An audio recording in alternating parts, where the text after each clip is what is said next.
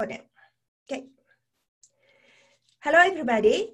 Thank you very much for your participation in the Critical Issues Forum online teachers workshop. For those who are watching the recorded lecture, thank you very much for watching the video. Today, I am delighted to have Ms. Sarah Bidgood, the Director of Eurasia Nonproliferation Program at the James Madison Center for Nonproliferation Studies. And today's lecture title is Nuclear Weapons in the World. Where are we? How did we get here? And what might the future hold? The lecture is going to give you an overview of the current nuclear weapons status in the world. So now, let me briefly introduce Sarah. Sarah's research focuses on US-Soviet and US-Russia non-proliferation cooperation, as well as the international non-proliferation regime more broadly. So she kindly agreed to give one more lecture on the US-Russia relations. So she's the co-editor of the book, Once and Future Partners, the United States, Russia, and Nuclear Non-Proliferation, which was published by International Institute for Strategic Studies in 2018. She also leads the Young Women in Non-Proliferation Initiative at CNS. So I hope CIF students, especially female students, to follow this amazing initiative, and I would like to encourage you to continue to study this non-proliferation issues once you go to college. So Sarah earned her BA in Russian from Wellesley College. She also holds an MA in Russian, East European, and Eurasian Studies from the University of North Carolina at Chapel Hill, and an MA in Non-Proliferation and Terrorism Studies from the Middlebury Institute of International Studies. So I'm very happy to have Sarah for the CIF project. Thank you for your cooperation. And so now, Sarah, I'm going to give you a microphone. Great. Thank you so much, Masako, and it's really a pleasure to be here. It's the third year in a row that I've had the pleasure of participating in the Critical Issues Forum, and I'm delighted to be here. So, as Masako said in her very kind introduction, today's lecture is going to focus on sort of giving us a lay of the land. So understanding where we are with respect to nuclear weapons today, you know, a little bit of the history of how we got here and what it is that the future might hold. So obviously this is a very wide-ranging topic, and it sounds like you'll have the opportunity to delve into some of the more specific elements of it as time goes on. So just to sort of provide you a bit of a roadmap of some of the issues that I hope to cover. First, we're going to look a little bit at where we are today. So we'll look at the status of global nuclear arsenals, what capabilities different countries have, and what the proliferation of these weapons has looked like over time. We'll talk a little bit about how it is that we got here. So, you know, what are some of the theories that kind of underpin the proliferation of nuclear weapons, both vertically and horizontally. And we'll look at some of the tools that have been put in place over time to prevent the spread of these weapons in the degree to which they've been successful. And then we're going to sort of end by looking at, you know, where it is that we might be able to go from here. So what does the future of some of these treaties look like? What are some of the challenges that I think we'll continue to see as time goes on? And then we can go into Q&A. So let's start by looking at the status of global nuclear arsenals. So this is a very helpful graphic that the Arms Control Association, which is a great organization to look at if you're interested in kind of learning some more about these, about the lay of the land. So as you can see, the United States and the Russian Federation even today continue to possess about 90% of the global nuclear weapons in the world. And together they have about 15,000 nuclear warheads. And about 9,600 of these are in military service, and the rest of them are awaiting dismantlement. So these are ones that have been deployed. And you can see by looking at the map here that all of the other 7 countries that possess nuclear weapons have significantly fewer than either the United States or Russia. So really on orders of magnitude fewer. And This is part of the reason why it's so challenging to do what we call multilateral arms control, where we bring in countries besides the United States and Russia and try to ask them to reduce the size of their nuclear arsenals.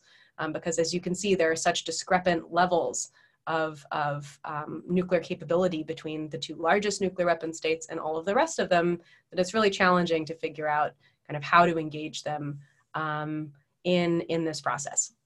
So I'll also note here that, we're looking at 9 nuclear weapon states. So the US, the UK, France, Israel, Pakistan, India, Russia, China, and North Korea. You can see them on the screen. But only 5 of these countries are actually, so-called legal nuclear weapon states, which is a status ascribed to them by the Nonproliferation Treaty, which we'll talk about in a later slide. And these are the United States, the United Kingdom, France, Russia, and China. And so interestingly enough, these are also the 5 permanent members of the UN Security Council. And they're the countries that tested prior to 1967. And we'll get into why that number is significant in a later slide. But that does mean that when we talk about the challenges with respect to global disarmament, India, Pakistan, and Israel are kind of outside, and North Korea are outside of the sort of multilateral regimes that ascribe some disarmament commitment to the other 5 permanent members of the UN Security Council. So I also want to make a note here about nuclear testing. So one of the ways that countries sort of emerge as nuclear weapon states is by testing a nuclear weapon. And there have been many, many, many nuclear weapon tests over time. There is now sort of a de facto global norm in place that countries by and large subscribe to, where they don't test nuclear weapons anymore. And part of the reason for that is the conclusion of the Comprehensive Nuclear Test Ban Treaty. And so again, we'll talk a little bit more about what that organization does in a later slide and what the future for it might look like. But I wanted to be sure to note that that treaty is not yet in force. There are 44 countries that need to ratify it in order for it to enter into force. And there are 7 countries that, or rather 8 countries that have yet to do so, the so-called Annex II countries, which include the United States. And once that happens, the treaty banning nuclear tests anywhere in the world will come into force. In the meantime, though, the Comprehensive Nuclear Test Ban Treaty Organization has a very robust international monitoring system that is comprised of well over 300 different monitoring stations that are positioned around the world. These are capable of detecting seismic signals that would be emitted by a nuclear explosion, or radionuclides that would be emitted as a result of a nuclear explosion, and infrasound and hydroacoustic signals that would let us know that a country had carried out a clandestine test. And you can see the efficacy of this international monitoring system on the screen here. So these are the seismic signals of each of North Korea's nuclear tests through 2016. And so the Comprehensive Nuclear Test Ban Treaty Organization's international monitoring system was able to pick all of these up, which I think is a pretty clear indication of its sensitivity and the degree to which it functions in the way that it's supposed to. So with respect to nonproliferation, so nonproliferation, of course, means preventing the spread of nuclear weapons. And it can mean a couple of different things. Sometimes we talk about vertical proliferation, which means that countries which already possess nuclear weapons, so some of the ones that we looked at on that first slide, are developing new types of nuclear weapons or building up their numbers of nuclear weapons. That's the vertical type of proliferation. But then we also talk about horizontal proliferation, which means the spread of nuclear weapons to countries that don't yet have them. And that could mean that these countries are developing their own indigenous technology that could lead to a bomb, or it could mean that they're buying that technology or that know-how from other countries. But when we look at the nonproliferation regime as a whole, it's designed to prevent both of these types of proliferation, vertical and horizontal. So this picture that I have here is an image of the lead negotiators for the Joint Comprehensive Plan of Action, which was concluded to prevent Iran from developing a nuclear capability to great acclaim. It was really a huge accomplishment in terms of multilateral nonproliferation. And as you probably know and have heard about in the news, the United States has now pulled out of this agreement, and Iran is slowly ratcheting up the degree to which it is no longer adhering to its obligations under this agreement. So one of the big challenges for us who work in this space is to figure out what to do in the wake of the kind of uncertain future of the Joint Comprehensive Plan of Action. Our partner countries are still, by and large adhering to this agreement and trying to uphold their end of the deal, but without the United States there as kind of the linchpin, it's becoming more and more difficult to do this. So there are several countries that, we can talk about in Q&A that I am interested to see whether they will sort of consider proliferating in the future, but they have the capabilities and the know-how to do so, and in some cases the motive to do so. And Iran is one of the ones that we'll have to kind of keep an eye on and see how that evolves in the wake of the demise of the Joint Comprehensive Plan of Action, if that is in fact what happens. So, how did we get here? There are a lot of reasons, why it is that countries choose to develop nuclear weapons, and why we now have 9 countries that possess nuclear weapons in the world. As we know, in the United States, they were the first the first and only to use nuclear weapons in war at the end of World War II. And we've been lucky that we have not seen another advent of the use of nuclear weapons, since then. And I would say that in that time, a very robust norm against the use of nuclear weapons has developed, but that's something that, is held into place by international agreements and multilateral agreements. And those norms can erode if those multilateral regimes are weakened. But, part of the reason why there was such a significant buildup of nuclear weapons early on in the Cold War period, of course, is the emergence of mutually assured destruction as a kind of underpinning theory for how one would deter a nuclear attack and how we would maintain strategic stability between the United States and the Soviet Union. So, both the United States and the Soviet Union quickly realized after the sort of initiation of the nuclear age that if they were able to reach a point where they both had so many nuclear weapons that if you were to attack first, you would be met with a retaliatory strike that would be so devastating that it would destroy your country and sort of decapitate your government, that should deter you from conducting an initial strike, and that should be the way to preserve stability. But of course, even if that logic makes sense, it means you have to have enough nuclear weapons to be able to deliver a devastating, retaliatory strike.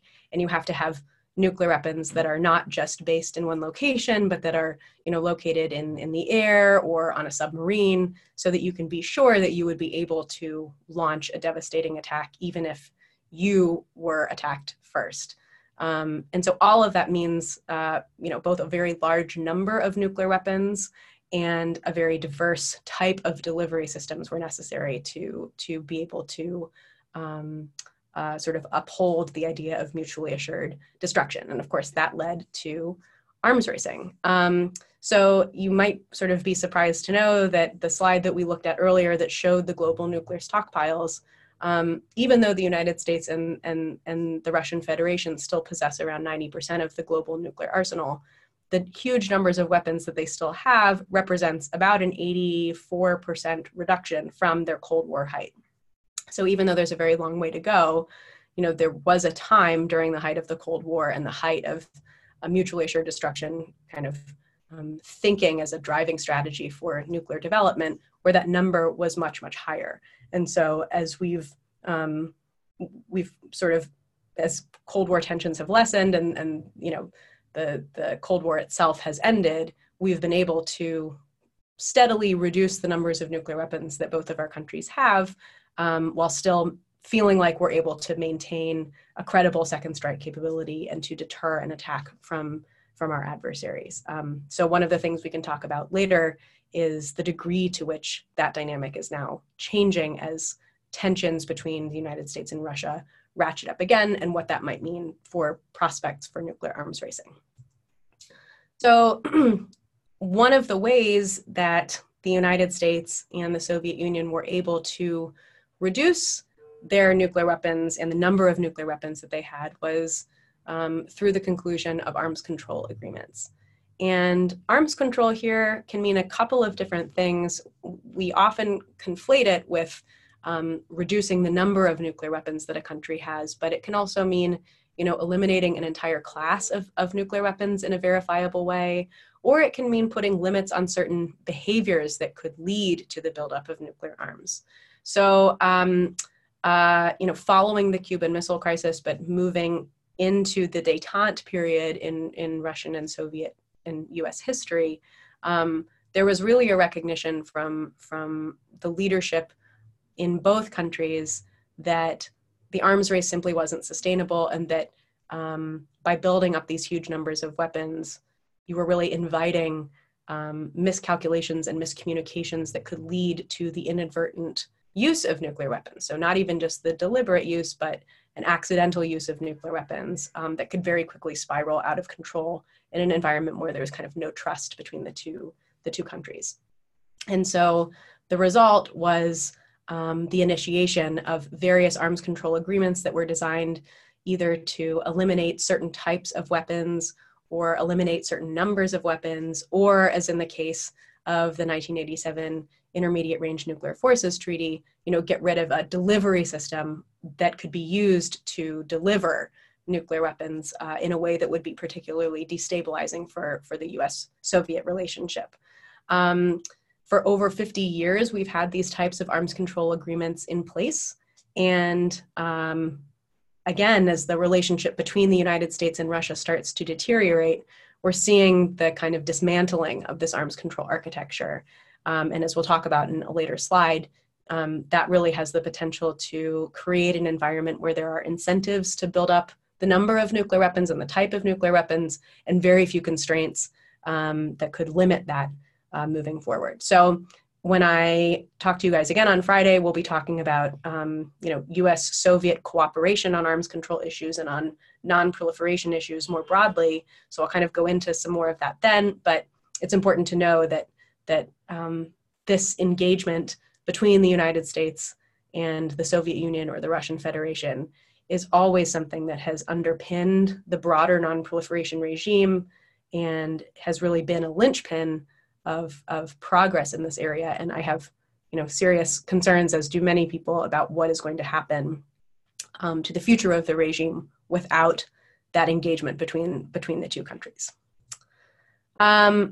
So one of these treaties that we talk about, the non-proliferation regime, and the thing at the cornerstone of it is the Non-Proliferation Treaty. So this agreement was concluded in 1968, and it's a multilateral treaty, but it really was negotiated by and large between the United States and the Soviet Union. So the two delegations worked together very, very closely to conclude a treaty that they, as nuclear weapon states, found palatable, and that they felt that the non-nuclear weapon states, so countries that do not possess nuclear weapons, would have some incentive to sign on to.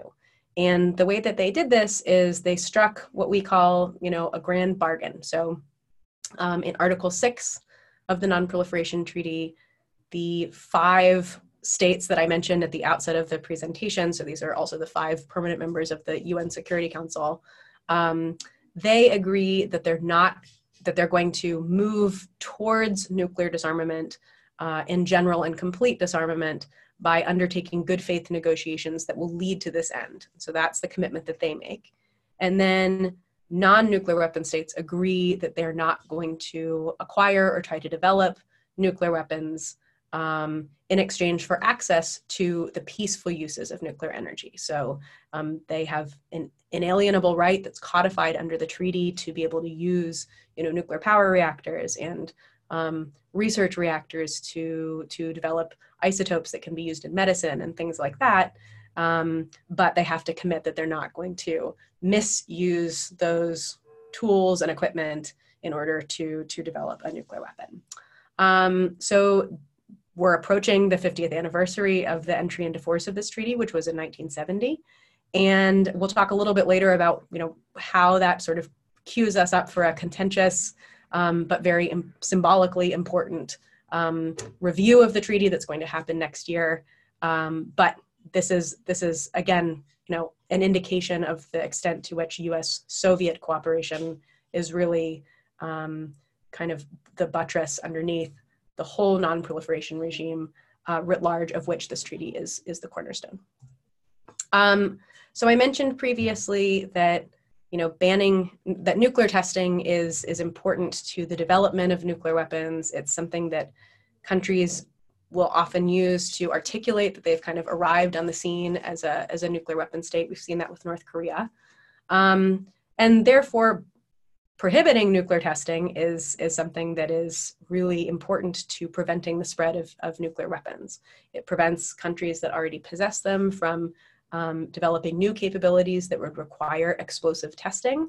And it also prevents countries that do not yet have nuclear weapons from developing them and from demonstrating that they have this capability.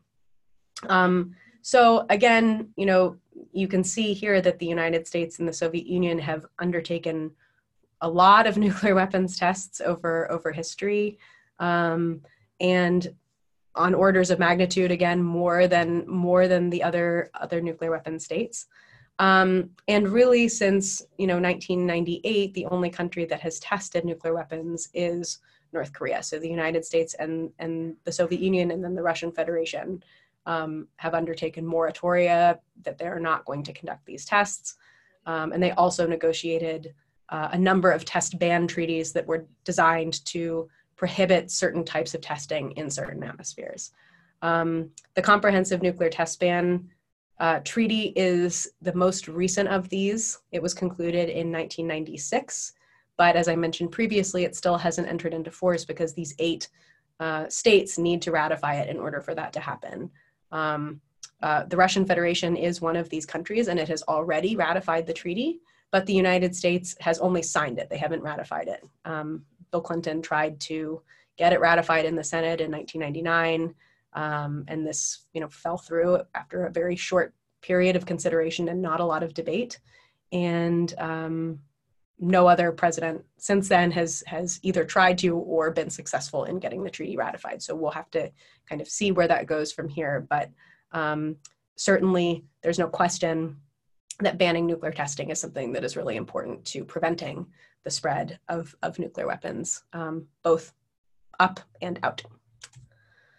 So let's talk a little bit about kind of where it is that we can go from here. So I started by mentioning the importance of US, Russian, and US Soviet cooperation on arms control issues as one of the key steps to preventing the spread of nuclear weapons.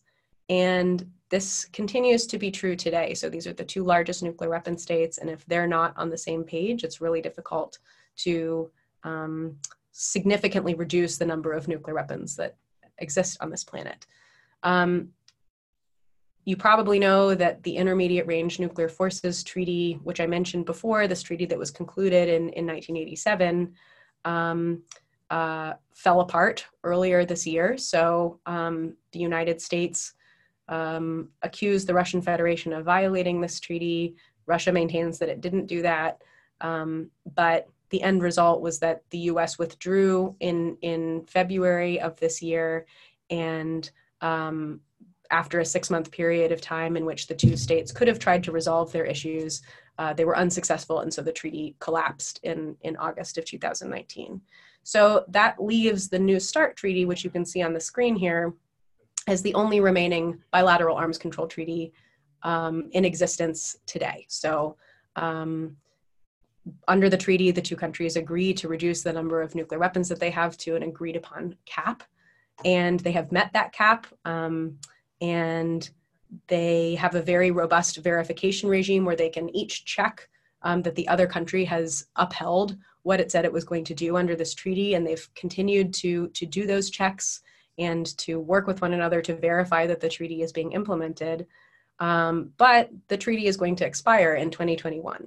And so there is a provision in the treaty that says that if the two presidents of the United States and the Russian Federation, so Donald Trump and Vladimir Putin, agree to do so, they can extend the treaty by an additional 5-year period. And it doesn't need to go to the Senate in the United States. It doesn't need to go to the Duma in the Russian Federation.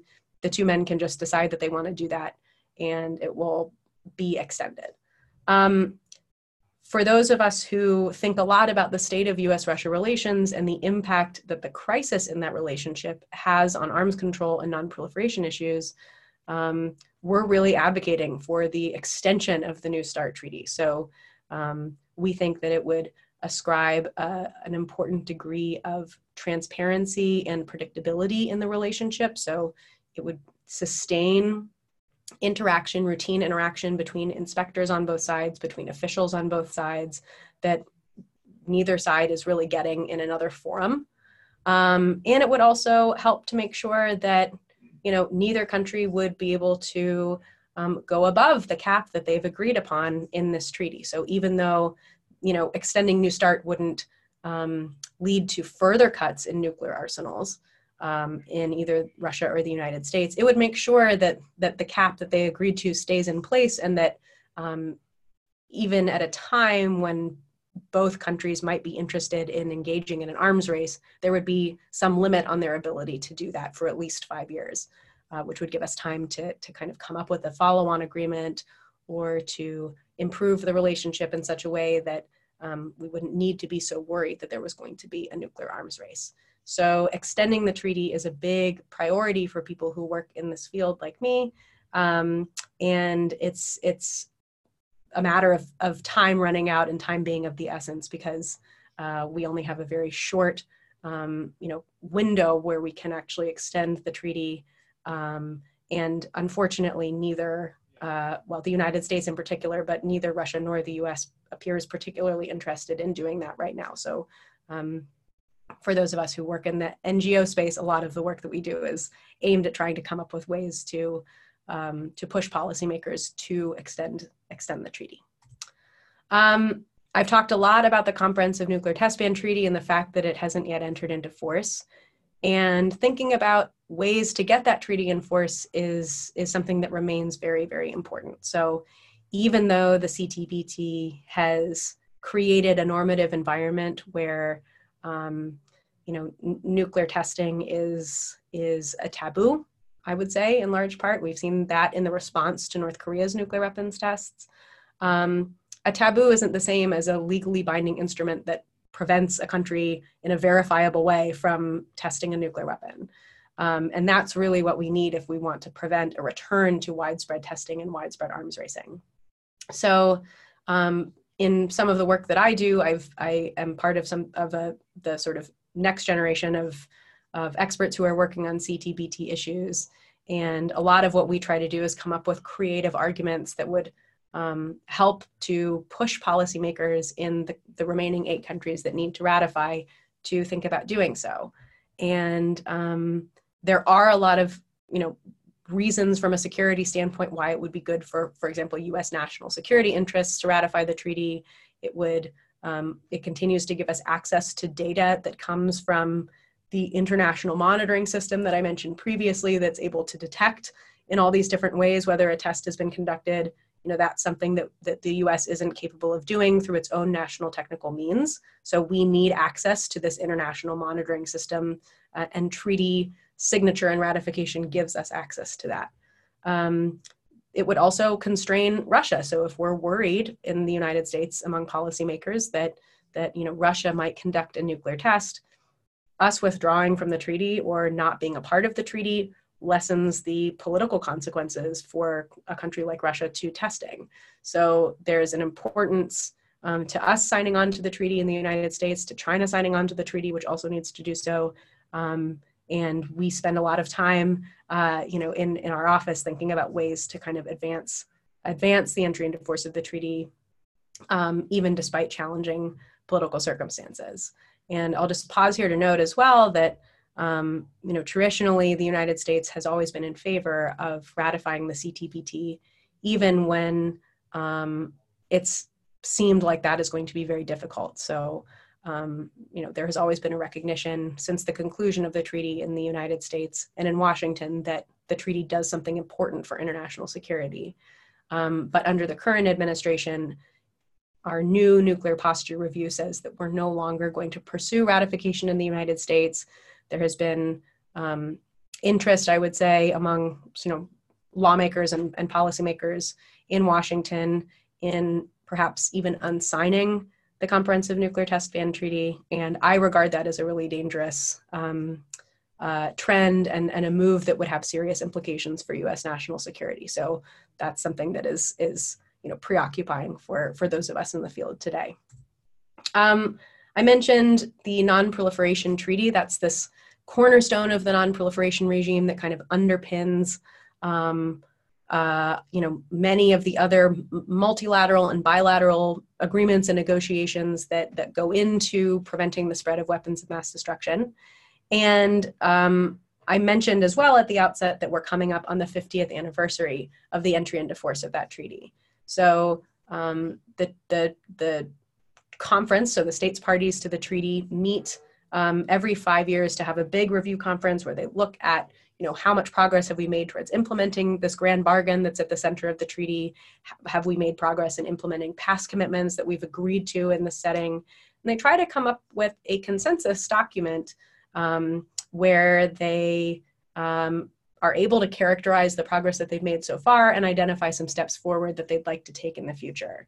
And that's really a very difficult task when you have 190 states with very, very diverse interests and diverse threat perceptions trying to come to some sort of a consensus about how to talk about nuclear weapons and where to go from here.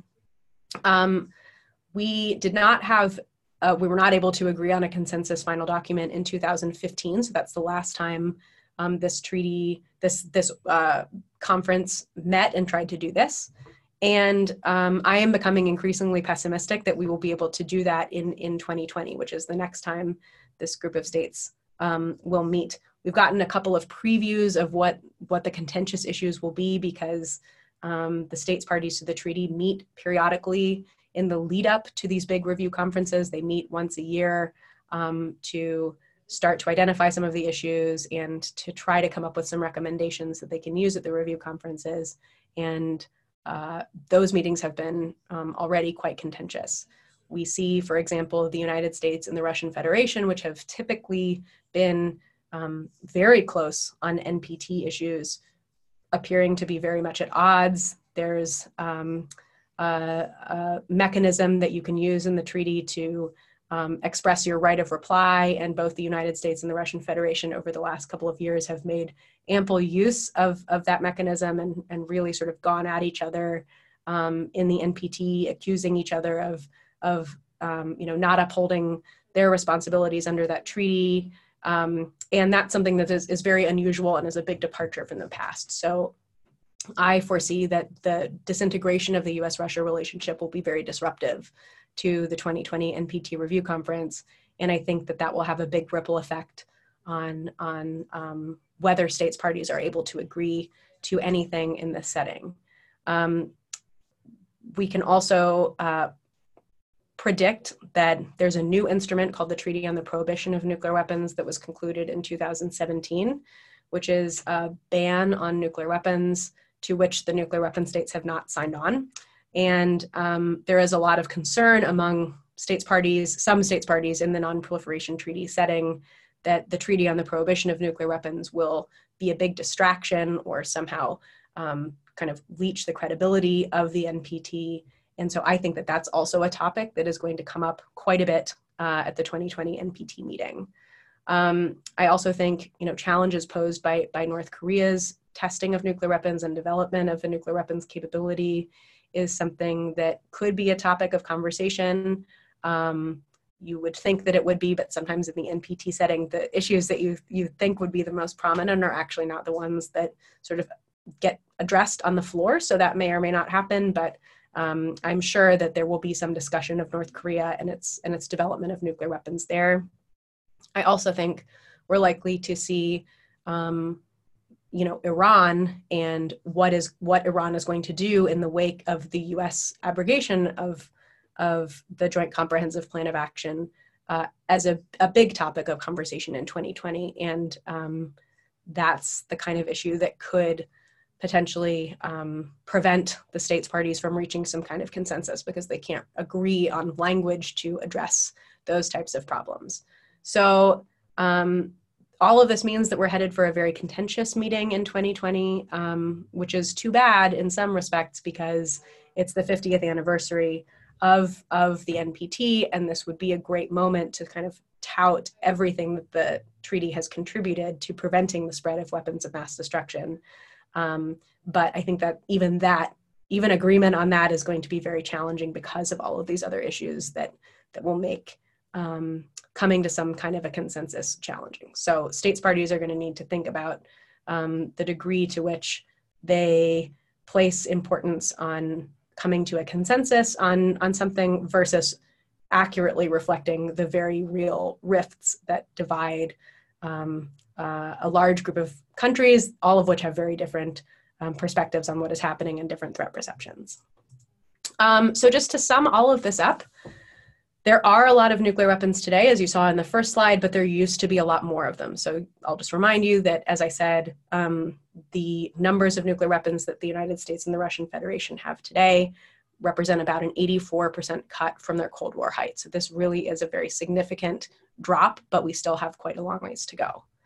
There are also opportunities for further progress, but there are major challenges. So some of the opportunities that I see are the entry into force of the CTBT. That's something that would be a major contribution. I see figuring out how to, freeze North Korea's nuclear weapons development is something that would represent a contribution, but it also poses major challenges. Figuring out what to do with respect to Iran in the wake of the US pulling out of the Joint Comprehensive Plan of Action. That's an opportunity, but it also prevents challenges because this US administration does not seem interested in reaching an agreement with Iran. So there are all of these creative approaches that we could take to prevent the further spread of nuclear weapons and to move us towards nuclear disarmament, but there are also a lot of barriers that stand in our way to doing that. Thinking, some of these are related to regional and international security issues that do impact upon prospects for nonproliferation and prospects for disarmament. So here, again, we're thinking about, the state of US-Russia relations, the perceived threats that the two countries pose to one another, and the way that incentivizes, or in this case, disincentivizes the two countries from giving up nuclear weapons or reducing the numbers of nuclear weapons that they have, or foregoing certain capabilities. Those are all things that affect the security environment and then have an influence on the pace of disarmament or proliferation. One thing that I haven't talked a lot about, but that is often a subject of conversation, is what to do about non-state actors. So everything I've spoken about before is about, countries that possess a nuclear capability or governments that are developing a nuclear weapons capability or would like to, but there are plenty of terrorist organizations or non-state actors who would also like to have a nuclear capability. How do we prevent an organization like ISIS from getting their hands on a nuclear weapon or enough nuclear material to create an improvised device that would disseminate this material? Those are all considerations that people who are in the policy space have to think about, in addition to all of these other challenges. One of the things I'm particularly interested in that we'll talk about again on Friday is whether there are lessons that we can learn from the past. So in an environment that looks increasingly like the Cold War, where you have these sort of geopolitical issues that are frustrating efforts towards disarmament and towards arms control, how can we look to the history books to figure out how the United States and the Soviet Union were still capable of doing arms control at similar moments when the high political environment wasn't really conducive to this. So that was the subject of the book that Masako mentioned in her introduction, and that's something we'll talk a little bit more about in a couple of days. So I think I'm going to end here, and I know that Masako has some discussion questions, but if there's anyone who's watching live, I'd love to answer your questions as well.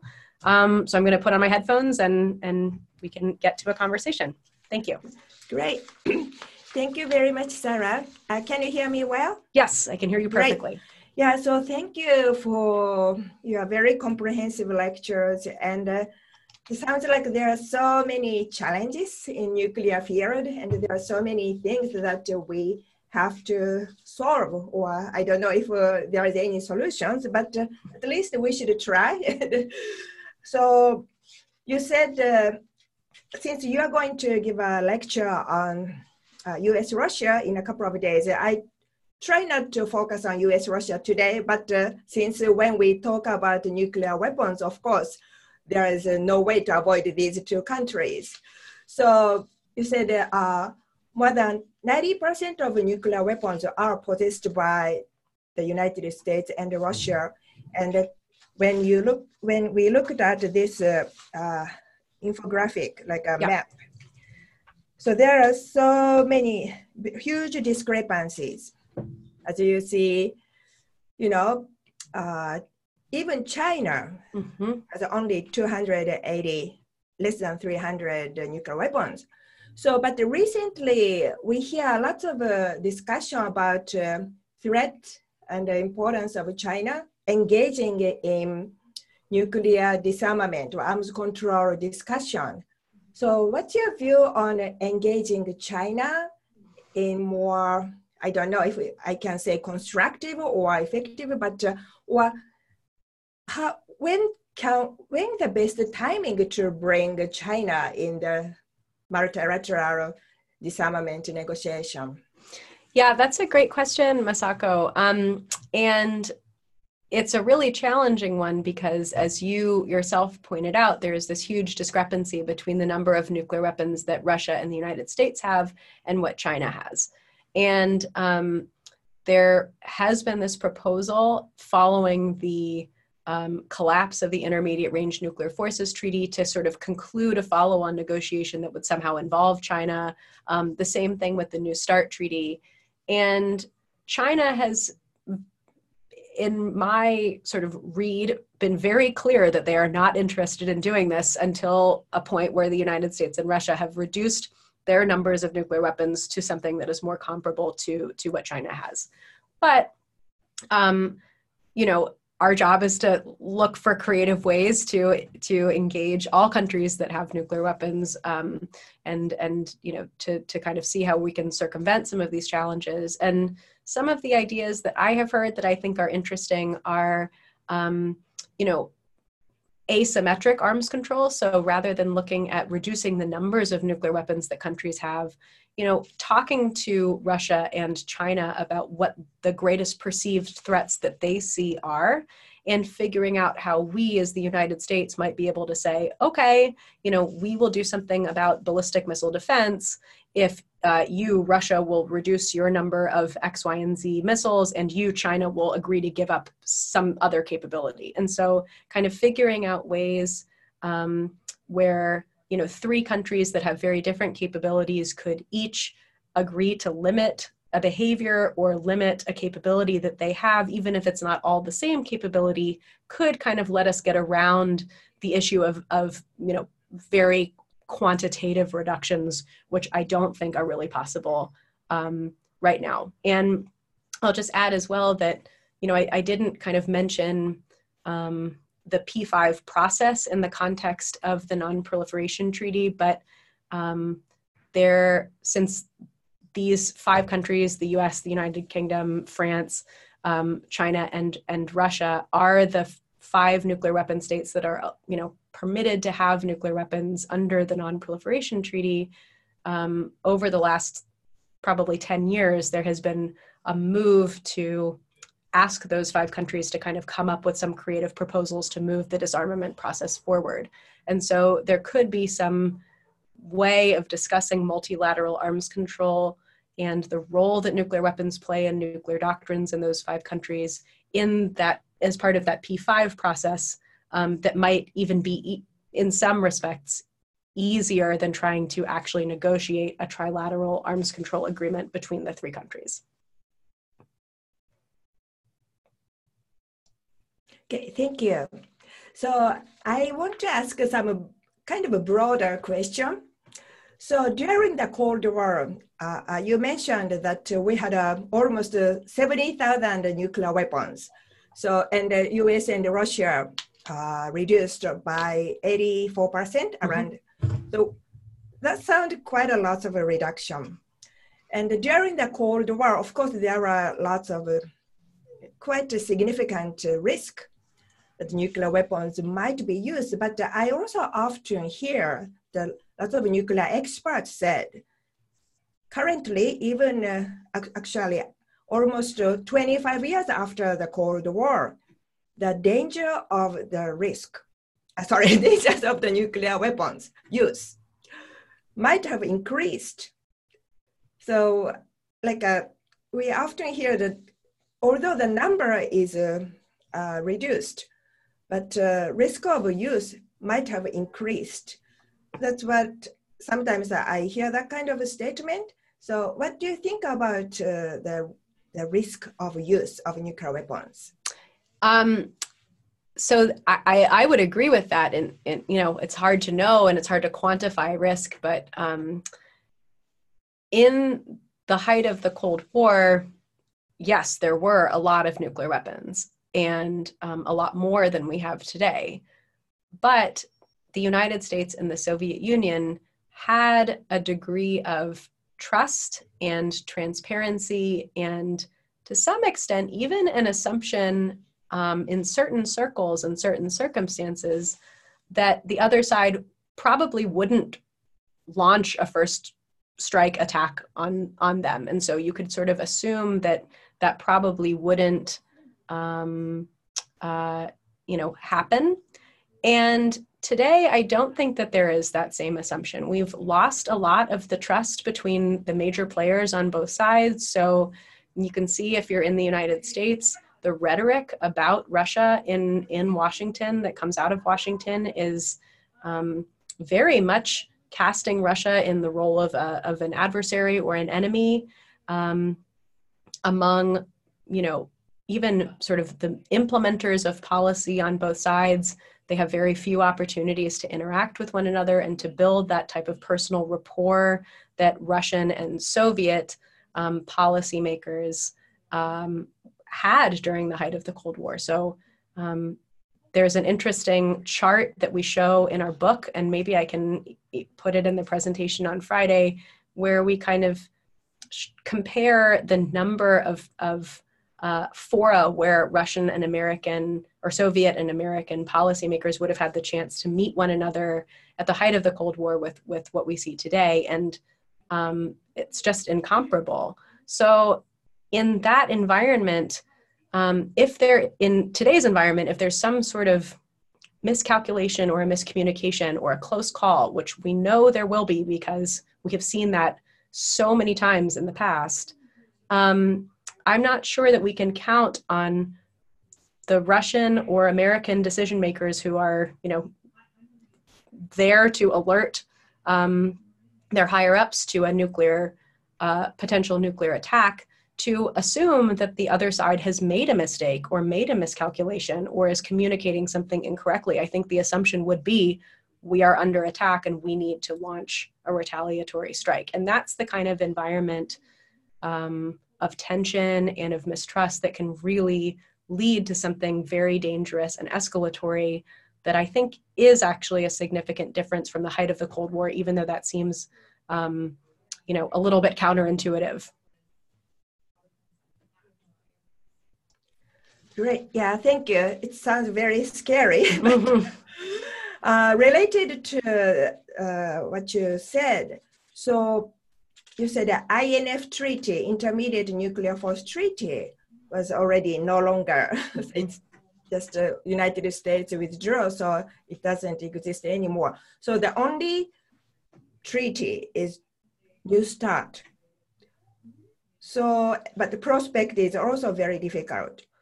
So what I guess many students or many people are thinking, what if the New START treaty is not extended? What's going to happen?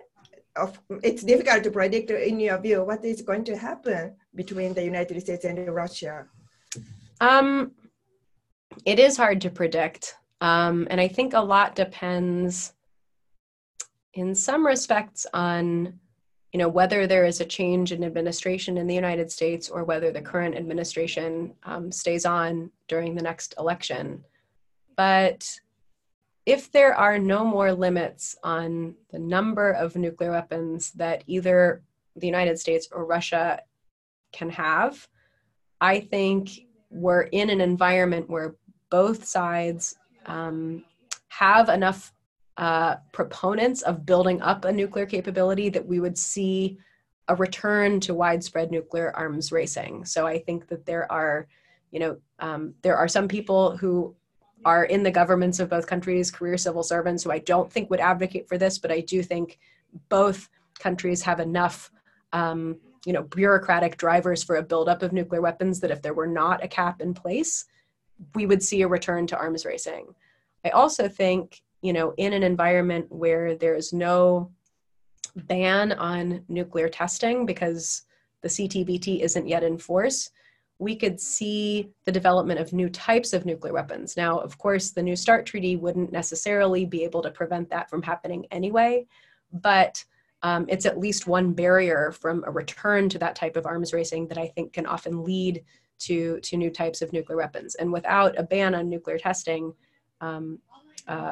both the United States and the Russian Federation could conduct the type of explosive testing that you would need to do to develop those new types of nuclear weapons. And I think that could really take us into some dangerous, uncharted territory that would look a lot more like the kind of height of the Cold War before we had these multilateral regimes in place to keep things in check than anything that we've seen in the last 50 years. Okay, sounds like our discussion is moving into quite a doomsday direction. But still, I would like to ask another little bit difficult question. So what's the impact, the increasing arms race between the United States and Russia? What's the impact to other countries? That's a great question. I mean, we don't talk about that as much. And as somebody who focuses almost single-mindedly on U.S.-Russia relations, I'm often sort of, that's my mode, but you're exactly right, that other countries are watching too. There are a lot of reasons why countries proliferate, and not all of them are rational or have to do with the threats that they see coming from other countries. So, just because the United States and Russia are engaged in an arms race doesn't necessarily mean that France is going to think that it suddenly needs to build up its nuclear weapons, or that, South Korea decides that it needs to develop a nuclear weapons capability. Those aren't necessarily the developments that will for sure follow on if there's a return to arms racing between the two largest nuclear weapon states.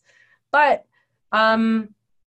it might, there's also not a lot in place to prevent that from happening. And I think other countries see the breakdown in US-Russia relations across a lot of different platforms, not just in arms racing. So I mentioned the Nonproliferation Treaty. There are 190 countries there that are watching what the US and Russia are doing and wondering about the credibility of the non-proliferation regime as a whole if those two countries aren't able to work together on those issues.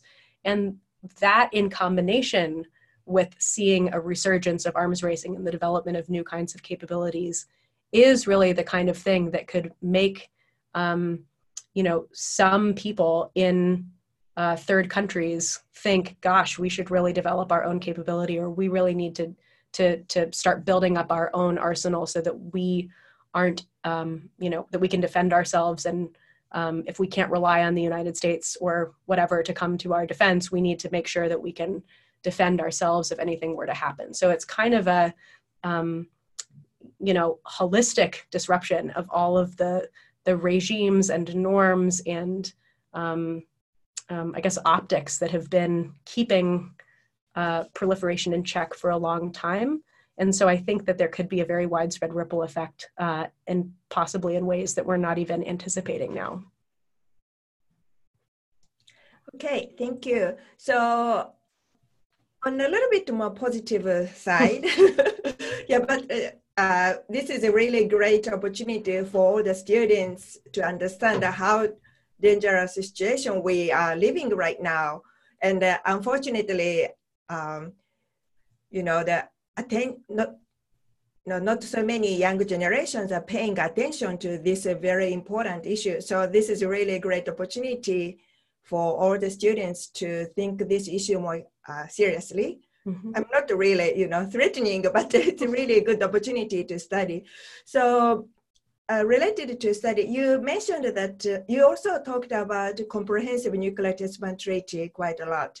And you belong to the CTBT or youth group, Next Generation Experts. And so the group is trying to come up with some creative idea to bring the CTBT entry into force. So could you share some like a discussion of what kind of a creative idea you have? Perhaps lots of ideas, but maybe if you could share some ideas. Sure. So there are, yes, as you said, lots of creative ideas for ways to try to advance the entry into force of the treaty, and some of the ones that that I think are particularly useful would be, for instance, if okay, so I'm going to find the slide where I was showing one of the components of the monitoring system. So under the text of the treaty, each country, for the most part, is supposed to host monitoring stations on its territory. And those are actually written out in the treaty itself, with a couple of exceptions where states didn't want to have their monitoring systems listed for whatever reason. But even though the international monitoring system has been very, very significantly built up, there are still a number of those 8 countries that still need to ratify the treaty in order for it to enter into force that haven't yet built their monitoring stations. And these include, India, they include, Iran has built its monitoring stations, but it doesn't transmit data from them to the big data center that analyzes all of the data in Vienna. And I think that one step towards advancing the entry into force of the treaty would be for these countries to actually build their monitoring stations, or in the cases where they've already built them, to start transmitting those data to the international data center. And I think that that could be an opportunity for to build closer institutional ties between the governments of those countries and the Comprehensive Nuclear Test Ban Treaty Organization. It could also help give them some more credible assurance that their neighbors, so for India, this would be Pakistan, wouldn't conduct a clandestine test without it being detected. And that could help to kind of perhaps alleviate some of the tensions that are, and the mistrust that is preventing some of these countries from wanting to ratify the treaty. And it wouldn't entail an immediate commitment to go ahead and ratify, which might make it kind of more politically appealing. So that's one idea that I think could hold some water. And it's those types of things that sound, very small and specific, but would actually be quite significant that we try to highlight in our work. Thank you for sharing. So you said that there are lots of ideas, and if we go to CTBT or website, can we find those ideas on the website? Yep, there should be some information written up about, highlighting the work of the different youth group members. There are hundreds of them now. Okay. So some of them get published in different outlets, but on the website, there should at least be some kind of written articles or op-eds or things like that the website highlights that talk about some of these proposals. Great, that's wonderful. Because for the Critical Issues Forum project, we are really encouraging students to have a creative thinking, developing critical thinking skills, and eventually we always want students to come up with their own solution after you have studied these complicated non-proliferation issues. So I think the activities done by CTB Youth Group is going to be really a great example for the Critical Issues Forum students as well. So I'm going to I have a final question, which I really hope that I can draw some positive things. But, you know, it's no doubt the current nuclear situation is very difficult, lots of challenges. So that's why we are conducting this education project. And we have US students, Russian students, and Japanese students. So do you have any advice for these young generations, how they could continue to study? How, well, especially, you know, currently there are lots of attention to the climate change, you know, thanks to Greta Thunberg. But not so many young students are paying attention to the nuclear issues. Do you have any like a suggestion to enhance or increase more awareness among the younger generations? Yeah, it's a really tough question. You know, both of us work on education issues, and this is a topic that I think we really wrestle with a lot in our field is exactly how to get young people in particular to kind of focus on these issues. I think part of the challenge is that this doesn't feel like an immediate threat, because unlike climate change, where we can really see the impacts right now, we can, you know, see temperatures rising, we can see water levels rising. With nuclear weapons, as I said at the outset of the presentation, they've only been used, you know, one time in war, thankfully. And so for students who are in college today or in high school today, you know, that doesn't necessarily feel like something that they should be worried about in their day-to-day. But, you know, what I think can be particularly useful is in classrooms to highlight for students, you know, how it is that their skill sets tie into nuclear issues, or why it is that nuclear issues or WMD issues are relevant to the topics that they're already interested in. So for instance, in a Soviet history class, I can imagine introducing a unit about the Soviet development of the atomic bomb. And that could be one way to help students who are already interested. I'm thinking of my own background here in kind of Russia issues, to understand that their skills are actually applicable to non-proliferation and arms control issues as well. Or, you know, I know we're focused on nuclear questions here, but in a biology class, you could talk about gene editing technology and what the potential proliferation implications of those technologies might be with respect to biological weapons. And so those are just kind of ways that I think on the educator side, people can help students with a lot of very diverse interests see where their unique skills and interests might kind of butt up against our field. But, you know, the news is also a great way of doing this. So I think nuclear weapons, particularly in some respects, thanks to North Korea and North Korea's development of nuclear weapons, those are things that are in the news all the time. And for students who are interested in civics and interested in current events and foreign affairs, you know, those are some very ready hooks that I think point out very clearly why it is that nuclear weapons and non-proliferation more broadly are so relevant today. And so again, on kind of the educator side, encouraging students to look at some of those issues and help them understand them, I think is one way of driving home their ongoing relevance today. Thank you so much, Sarah. So let's follow the important news. Yeah, it's so important to continue to study this challenging topic. But as Sarah said, this is a really important topic for younger generations to study. So I hope we can continue to study this topic together. And hopefully you can come up with a very creative solution. And I look forward to hear your solution at the spring conference. So thank you so much, Sarah. So I would like to conclude today's session. Thank you. Thank you. Bye. Bye.